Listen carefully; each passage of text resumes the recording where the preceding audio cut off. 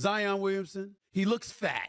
Went to the free throw line. Ladies and gentlemen, I saw a belly who looked fat, out of shape, unfocused. His affliction is food. He can't stop eating. But the ultimate evidence was his belly. Oh man. Oh man. Oh man. Not again.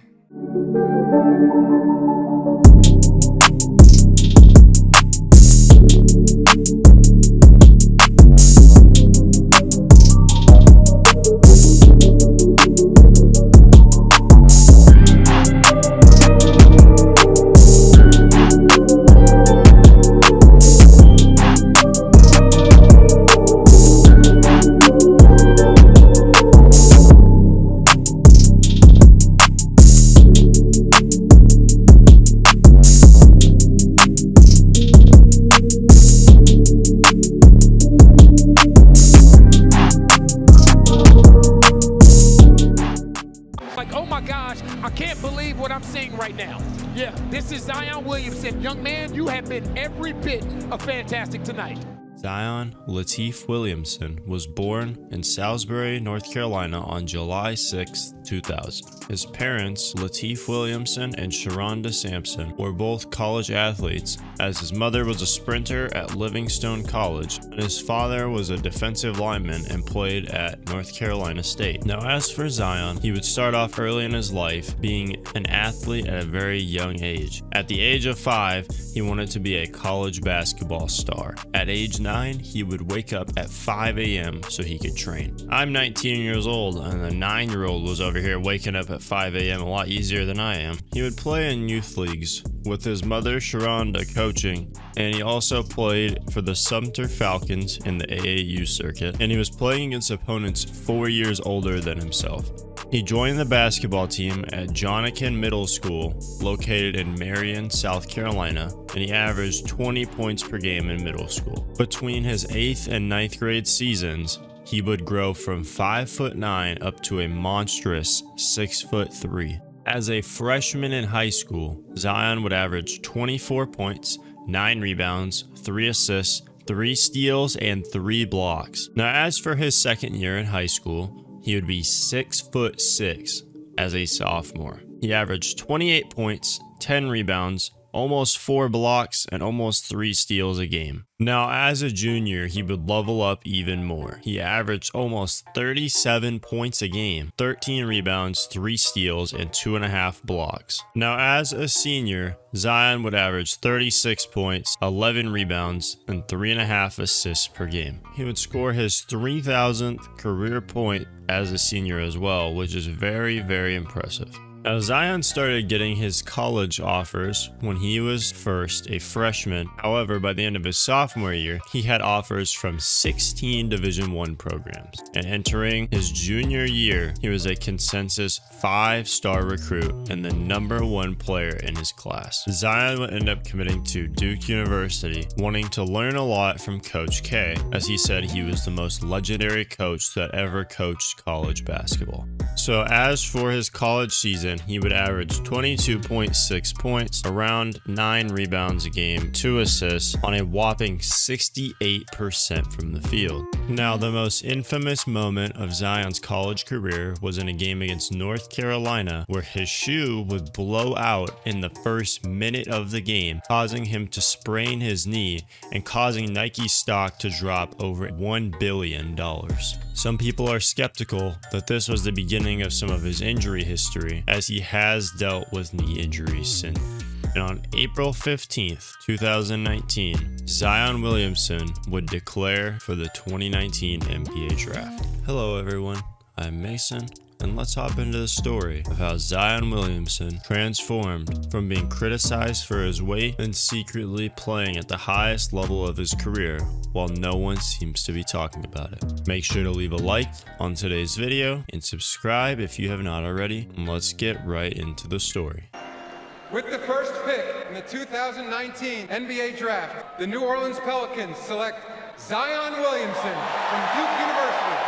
Now, Zion Williamson being drafted number 1 overall to the New Orleans Pelicans would change the landscape a lot for them. He would go into a city and a team that just had a huge change of scenery as they just lost Anthony Davis and were rebuilding around many young new pieces. He would end up 3rd in Rookie of the Year voting. He ended up missing around the first half of the season due to a torn meniscus from the preseason. But in the short, limited time that we did get to see Zion, he was extremely dominant. He would end up averaging 22.5 points, 6 rebounds, 2 assists on 58% from the field. Now, as for his next 3 seasons in the NBA from between 2020, I'm just going to kind of sum them up all together. Overall, between these seasons, he would end up playing a total of 90 games throughout these 3 seasons. He would completely miss the 21-22 season out with a foot injury. This was just a pretty devastating time for Pelicans fans, as nobody knew what the state of him was when it came to how often he would play, if he was going to be healthy, and especially when he was out, a big issue was his weight. He would suffer a hamstring injury. However, during this time is when a lot of the negative conversations around Zion would begin.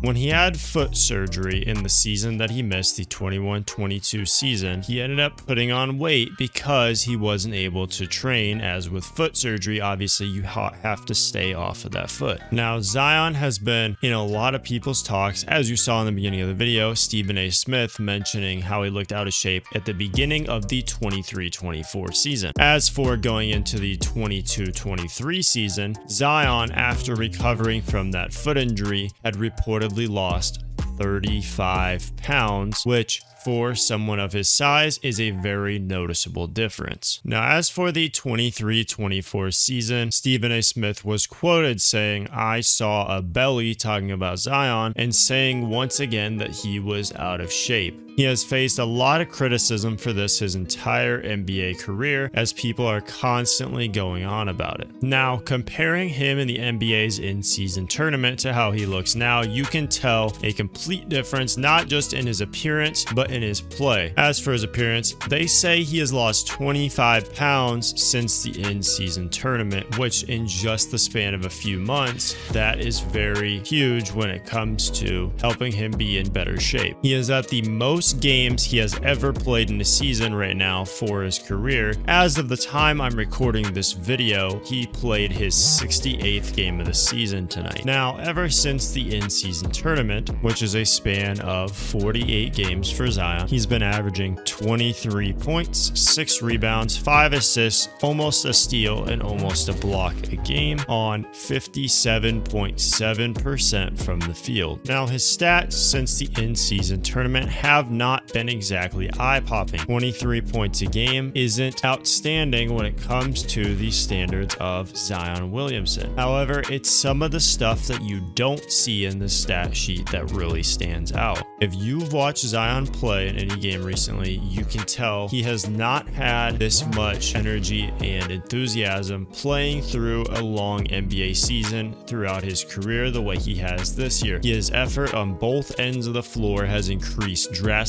offense and defense. He's contesting shots, he's getting there, he's making plays on offense, he's setting up his teammates better than ever before. I think my favorite part of Zion's game so far this year has definitely been watching him set up his teammates while still being able to create his own shots and especially attack those mismatches. If he gets someone on the perimeter, he can fly right past into the rim with a spectacular dunk or switching hands midair to go up and throw it in off the glass. And honestly, I mean it when I say that I think Zion Williamson has been leveling up this season in ways that we may have not been able to see unless we've been watching the games. If you have not watched Pelicans games this year, I would highly recommend you go back and watch a couple of them, or if not that, then at least tune in for a couple of their games to end the season. They have been playing very, very good team ball this year, and even with a couple of injuries between Brandon Ingram, CJ McCollum, and even Zion missing a few games, and Jose Alvarado as well, they've been able to stick together as a team and somehow fight their way into the playoffs. hopefully locking up a top 6 seed so they don't have to slip down into the play-in.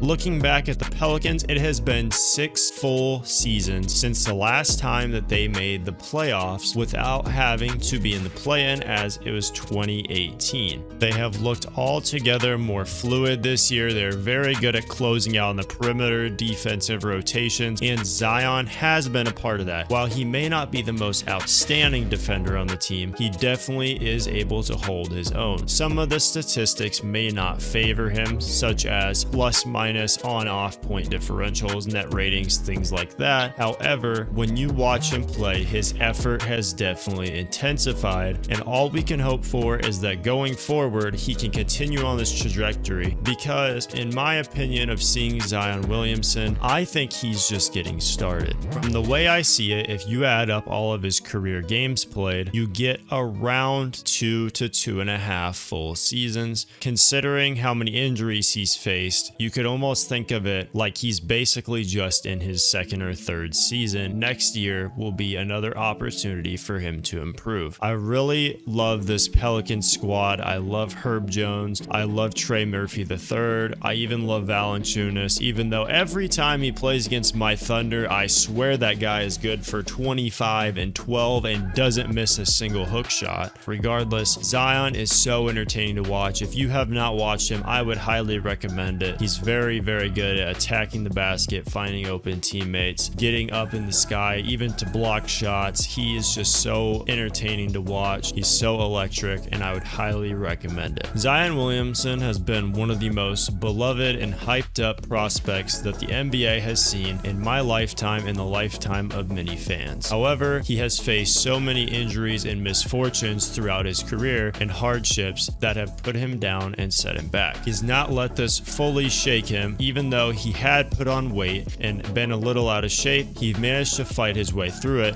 and now he's arguably playing some of the best basketball of his NBA career. Thank you for watching today's video. I appreciate it so much, and thank you for all the love on the last video. Make sure to leave a like and subscribe if you have not already, as if you're brand new to the channel, we're very, very close to 1,000 subscribers. I'm Mason Moves, and no matter what happens, ball never stops.